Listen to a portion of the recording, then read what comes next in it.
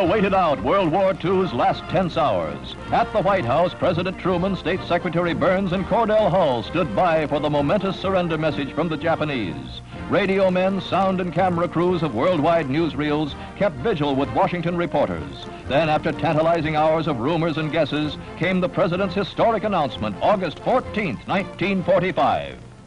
I have received this afternoon a message from the Japanese government in reply to the message forwarded to that government by the Secretary of State on August 11th.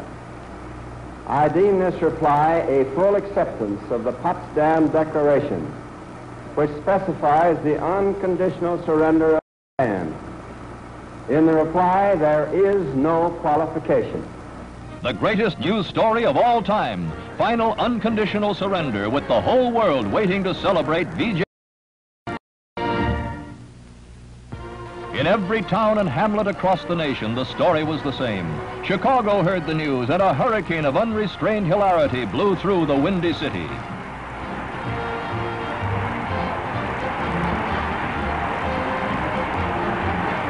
This was how San Francisco greeted the news. The city by the Golden Gate engulfed in a tide of joy and relief.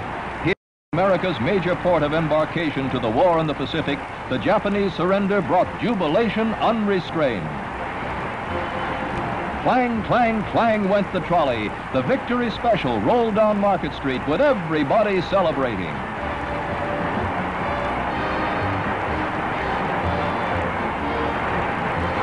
All were shipmates on that memorable day, and the Navy salute made it official.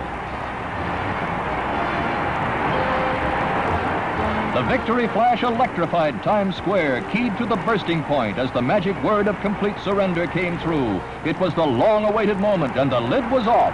Unparalleled were the scenes as multitudes surged around Miss Liberty, throwing restraint to the winds.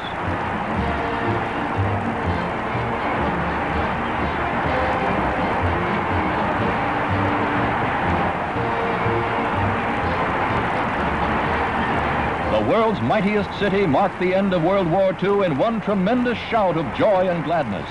Snowshoes were needed to blaze a trail through streets buried in the biggest paper and ticker tape blizzard in history.